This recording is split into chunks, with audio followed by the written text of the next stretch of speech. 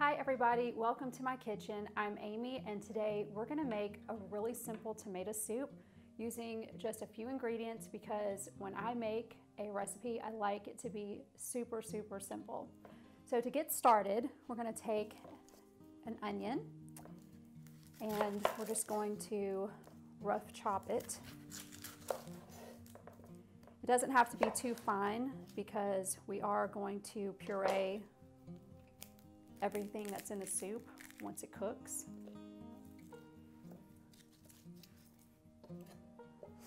So I'm basically just going to slice some half rings and just cut that in half.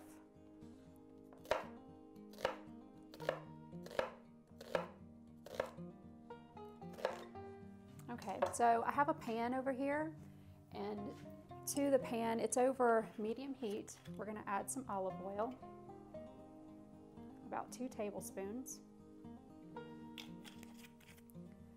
To that, we are also going to add about 2 tablespoons of butter. We'll let that get melting right now while we're chopping up our vegetables. All right. So we need the onion, and then we're also going to do about 3 cloves of garlic, and you just want to smash these to get the skins off. All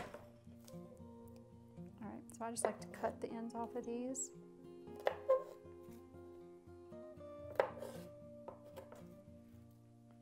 And again, just take them and smash them up with your knife like that, and then just give them a rough chop.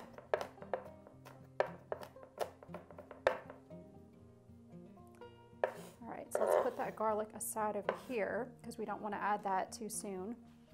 And now we're going to take 2 leaves of basil. And you don't want a whole lot of basil, you just want a little bit. We're just trying to impart some flavor. So I'm just gonna, again, give this a really rough chop.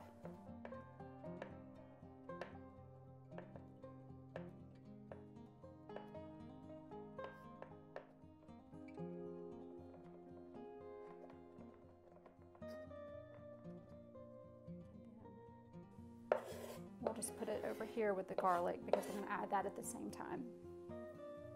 All right, let's turn this down just a little bit. That's a little bit too high. And then we're going to take our onion and add it to the oil and butter mixture that we have going here.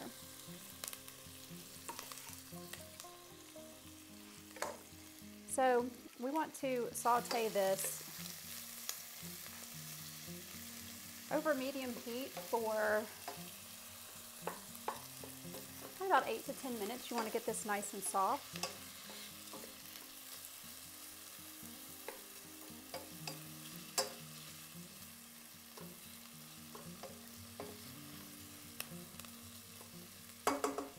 So we'll just let that simmer, and I'll come back whenever that has become nice and translucent, and then at that point we're going to add our garlic and our basil and some of our seasonings.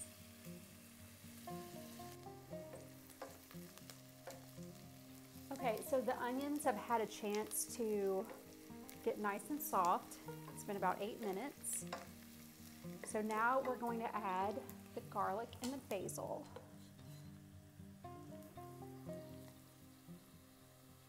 And we don't want to cook this for too long. Sorry, this garlic's really sticky. Because you don't want to burn the garlic. You just want to kind of help bring out the flavors. Now, to this, we're going to add a few seasonings at this point. One of them is kind of unexpected, but we're going to put in 1/8 of a teaspoon of cinnamon. And that just gives it some little extra flavor that you don't really know it's there, you don't know what it is, but it's something different. Then I'm gonna put in a 1/4 teaspoon of red pepper flakes and a whole teaspoon of salt. You may have to add more salt later, but I found that 1 teaspoon was really good. It smells so delicious. And those 2 little basil leaves are really all you need. You don't need much more than that, at least for the base. I'll put some on when I serve it on the top. Okay, so just move these so they're not in the way. Oh, I almost forgot. Let's put a little bit of black pepper in there. Turn that around. Okay, so far all we have is onions, garlic, basil, cinnamon, a little red pepper, and some salt.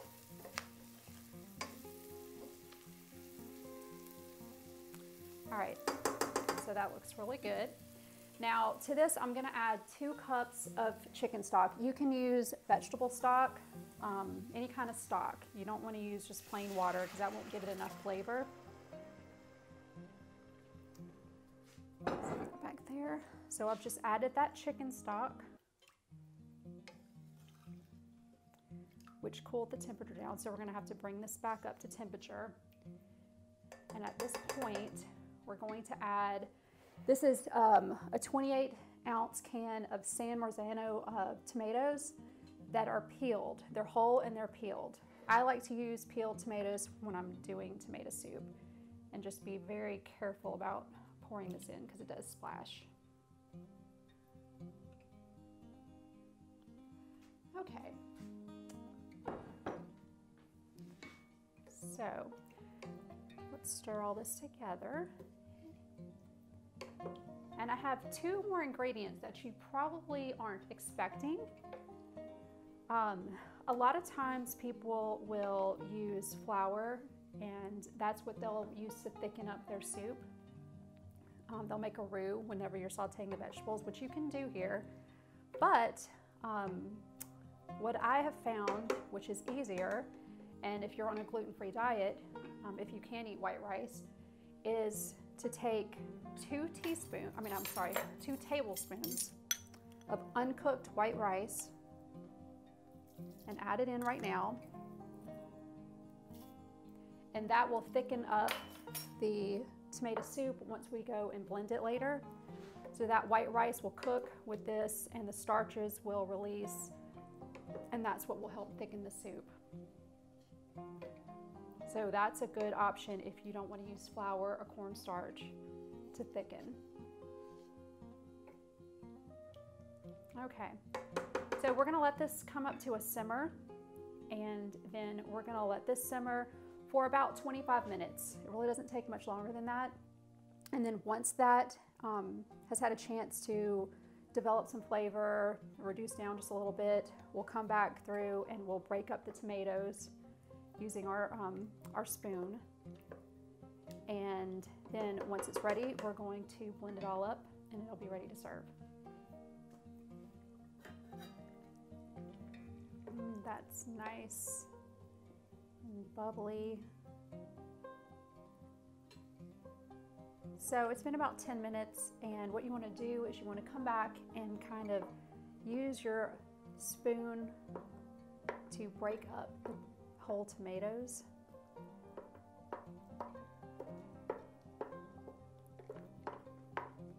Give it a stir and just let it continue to cook.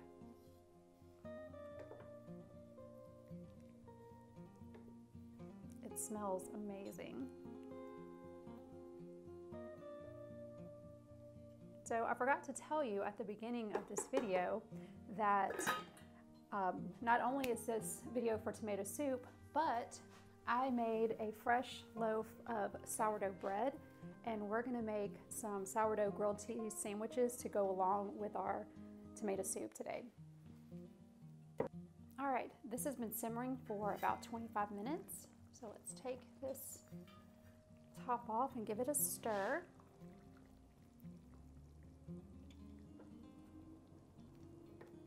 At this time, I'm going to turn the heat off. Now, at the beginning of the video, I told you there was a couple of ingredients that were going to be kind of surprising. One was the cinnamon, but the second one is baking soda. So a lot of tomato soup will have too of an acidic taste, flavor to it, and a lot of people add sugar, but if you add just a tiny bit of baking soda, it will cut that acidity really, really nicely, and then you don't have to add the extra sugar. So watch what happens when you add this. It'll start bubbling and fizzing.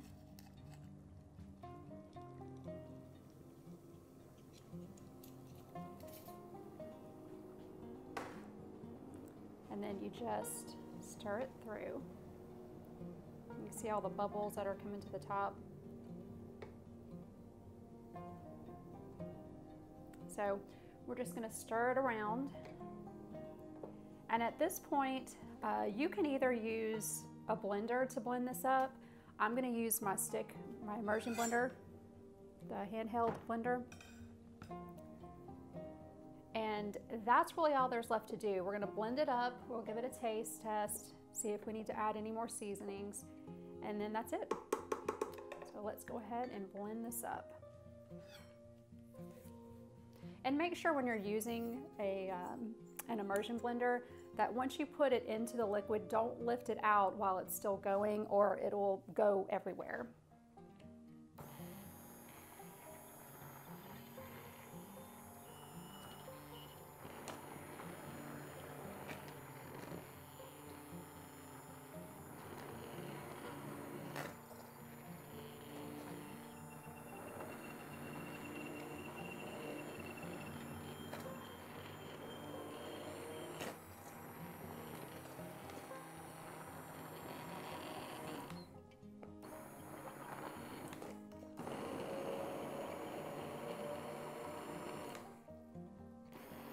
Sometimes I feel like I have to go on top of each one of the chunks and kind of blend it a little bit.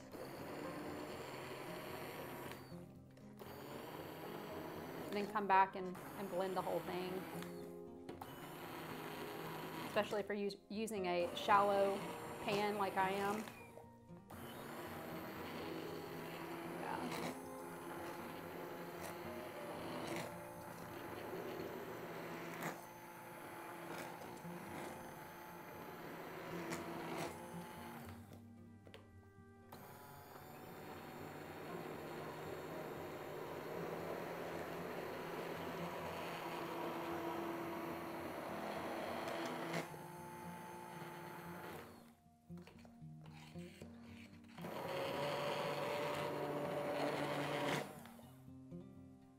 Sometimes you can even tip the pot a little bit if you feel like you need to. But this process can take a few minutes sometimes. Like I said, you can put this in your blender. It'd probably be a little bit faster, but I'm just trying not to get too many dishes dirty so I don't have to wash that much stuff.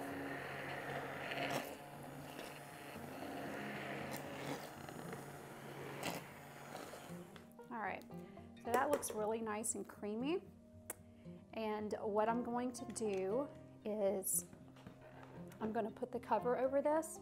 Well, actually, you know what? Forgot we need to taste it. See if it's how we like it. All right, here, I'm going to set this down here too.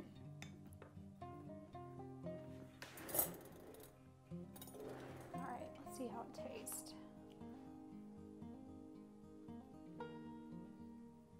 It's really hot.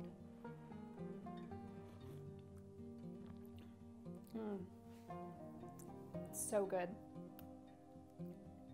I can really taste the tomatoes. And it's creamy. The rice is what's giving it that creamy consistency from the starches in that. So what I'm going to do is I'm going to move this over here, and then I'm going to show you how I make really, really good grilled cheese sandwiches. All right, you guys. So what's tomato soup without a really ultimate deluxe grilled cheese sandwich? Well, I don't know about you, but I'm thinking sourdough is probably one of the best ways to make a grilled cheese sandwich.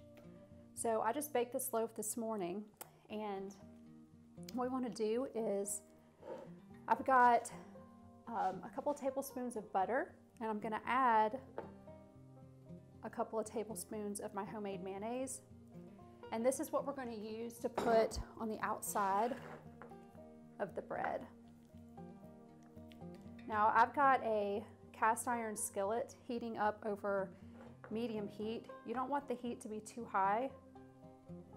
I'm actually turning it down to about medium low because we want this to cook kind of low and slow. Once we put the bread down onto the skillet, we're going to cook it for probably about, let's say, 4 to 5 minutes on each side. All right, so let's turn that over. And the cheeses that I am using is American cheese. Now this is the one that you get at the deli. It's not the fake cheese. I've got some white cheddar that I've shredded. And I've also got some Swiss, which is a Gruyere. So just put as much cheese as you like on your sandwich. I may put a little bit more. But having different kinds of cheeses will give you a really nice flavor profile. Okay, so I'm going to put the top on and get this other side spread with this mixture.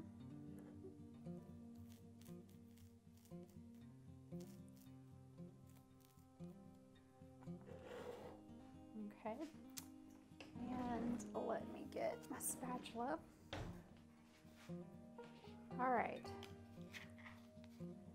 so let's get this in the pot. Okay, once you put this down into the skillet, you're going to take a lid or something that you can use to press down,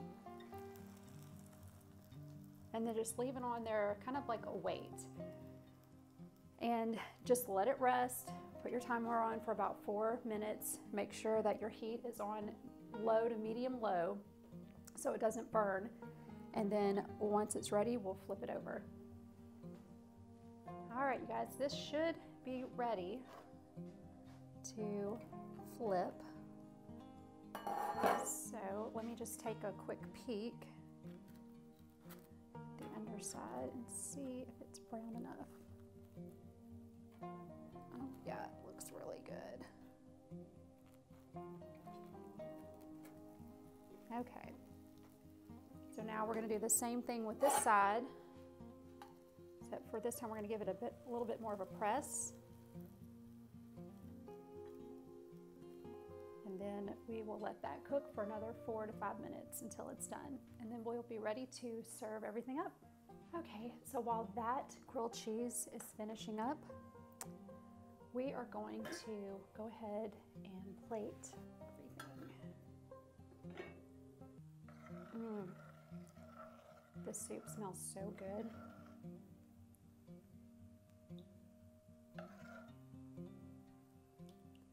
See the color of it, it looks so creamy.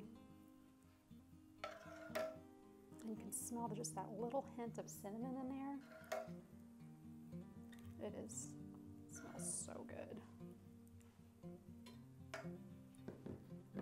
Okay, so I'm going to garnish that with a little cracked pepper and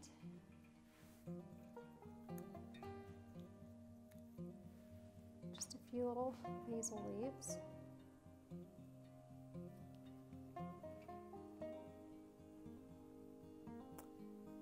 And then this grilled cheese, let's take a look at it real quick.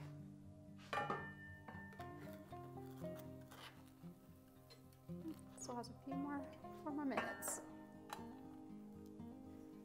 All right, you guys, it's the moment of truth. Let's see if this is ready to go.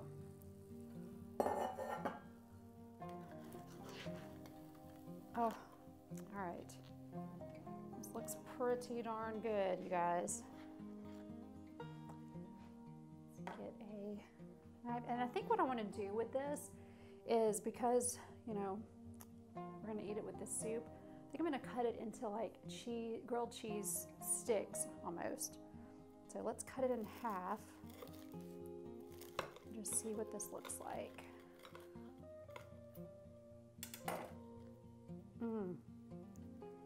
Oh, I don't know if you can see those two different cheeses.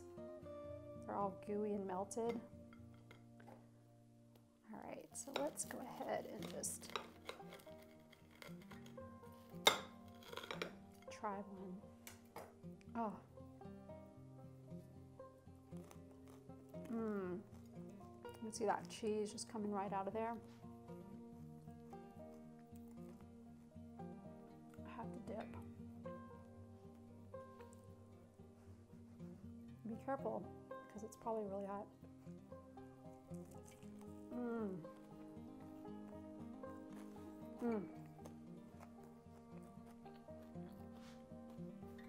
All right, you guys. You have to try this tomato soup. It is just way too easy. It's simple, it's rich and creamy. This is delicious. If you like this video, please like and subscribe to my channel, because I love creating real, simple recipes that I can share with you, that you can make for your family. So until next time, bye-bye.